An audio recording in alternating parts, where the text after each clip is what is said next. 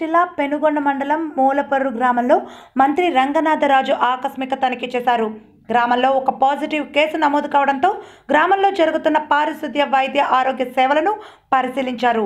వైద్యాధికారులను గ్రామంలో వీరికి కాంటాక్ట్ అయిన వారిని అనుమానితులను గుర్తించి త్వరితగతిన పరీక్షలు నిర్వహించాలని తెలిపారు.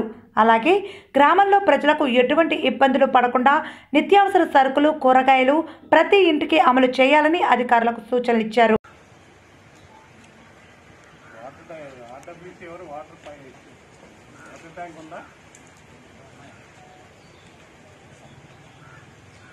రెడ్ జోన్లో రంజీవ్ గారు రోజు ఓపెన్ డ్రైన్స్ రోజు స్ప్రే చేయించండి. ఓపెన్ డ్రైన్ ఢిల్లీ మత ప్రార్థనలకు వెళ్తాం. దానిలో భాగంగా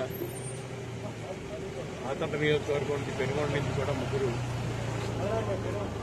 ఆ సమావేశానికి వెళ్ళి వచ్చిన వాళ్ళు అందరికీ కూడా పాజిటివ్ రావడం, వారికి సంబంధించిన కుటుంబాలన్నీ కూడా పూర్తిగా క్వారంటైన్లో పెట్టడం జరిగింది.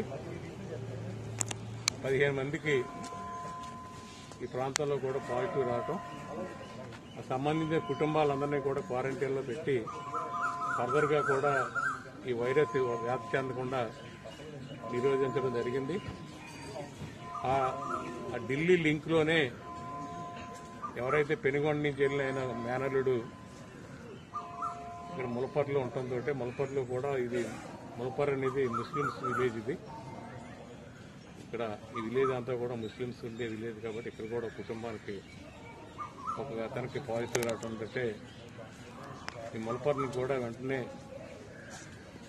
రెడ్ జోన్గా ప్రకటించి శానిటైజేషన్ చేసి మొత్తం ఇంటింటికి సర్వే చేయడం జరుగుతుంది. ఇప్పటికే ఆతంట నియోజకవర్గంలో 1100 మందికి ఇప్పటికే పరీక్షలు చేయడం జరిగింది. అందులో 15 మంది దాకా పాజిటివ్ రావడం జరిగింది.